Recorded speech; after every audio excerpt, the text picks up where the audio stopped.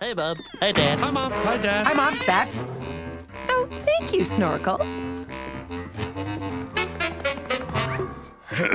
Well, let's get to it, shall we?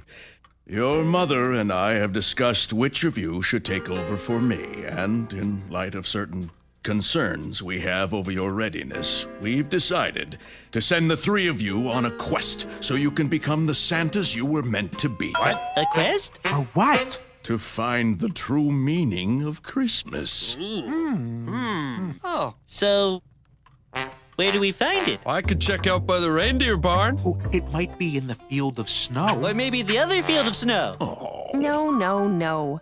To find it, you boys are going to have to go where Christmas really happens, where the people are. You mean you want us to go to the real world? By ourselves? But sir, the next Santa was going to start tomorrow. And he will. The boys will leave in the morning and return by nightfall. Whichever one of you succeeds in the quest will go out with your father. And if none of you succeeds, Snorkel will take over as Santa Claus. Temporarily. Snorkel? How are we going to get to the real world? Well, I think you should walk. Now, Nick, we've been all through this. When I was 150, I walked through the snow to deliver the presents. And that was before global warming. Yeah, I think they should take the sleigh. What? You see, Snorkel agrees with me. Send them off in the sleigh on the day before Christmas?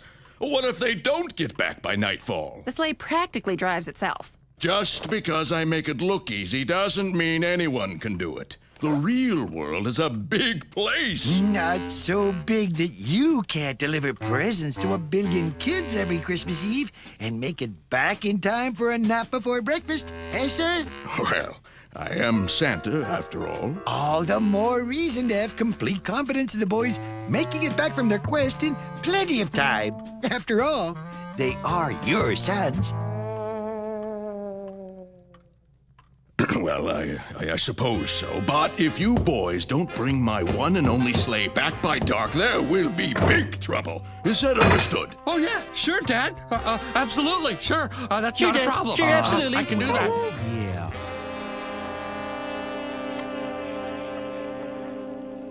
We're doomed. Oh, we're doomed.